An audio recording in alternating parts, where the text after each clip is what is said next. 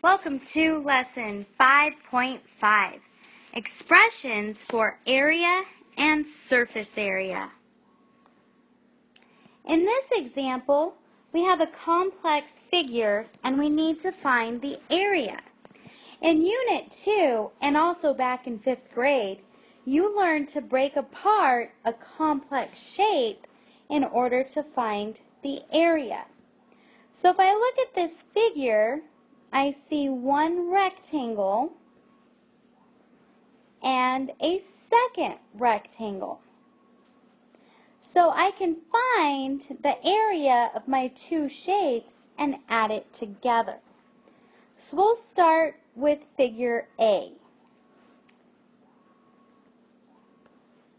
So I know to find the area of a rectangle, I just multiply length times width. So I know this side is 8, but I'm not sure what this side is. Oh, over here I have 3. So it's going to be 8 times 3.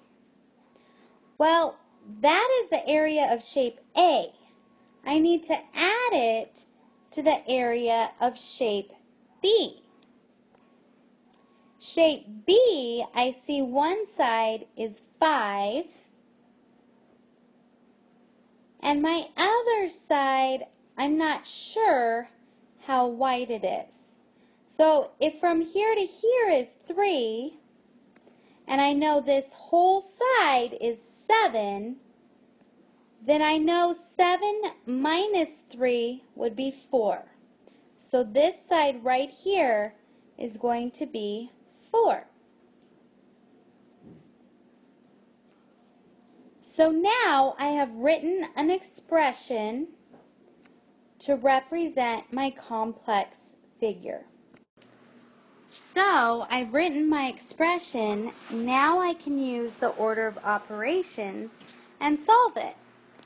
So I know that in this example, I do not have any parentheses or exponents, but I do have multiplication and addition.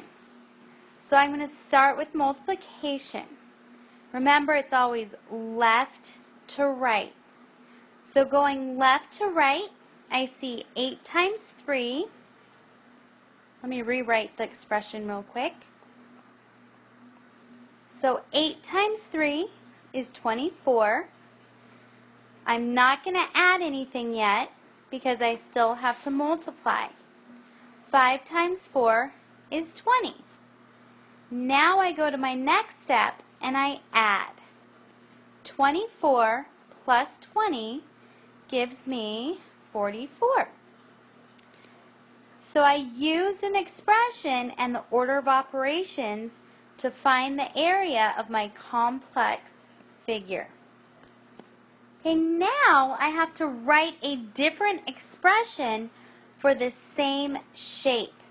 So this shape should have the same area as the one we just solved, which we got 44.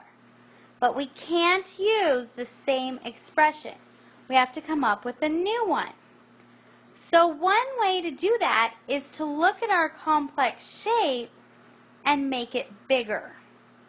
So I'm going to extend it so it's one big rectangle. Same as before, to find my area, it's just length times width. So in this case, my length is 8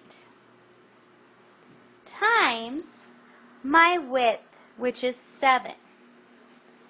Now, I'm not done because we made this shape bigger, so we need to get rid of the excess. So I'm actually going to subtract the area of this rectangle that I added in. So, first I have to find the length of my sides. So I know this side, let's see, so here to here is 5, then here to here would be 8. 5 plus 3 would be 8, So I know that side is 3 times I need to know this length. Again, I know this whole side is 7. From here to here, it is 3. 3 plus another 4 would give me 7. So to find the area of this rectangle, I would just do 3 times 4. Now, let's solve and see if we get the same thing. Again, I'm using PEMDAS. I don't have parentheses. I don't have exponents. I do have multiplication.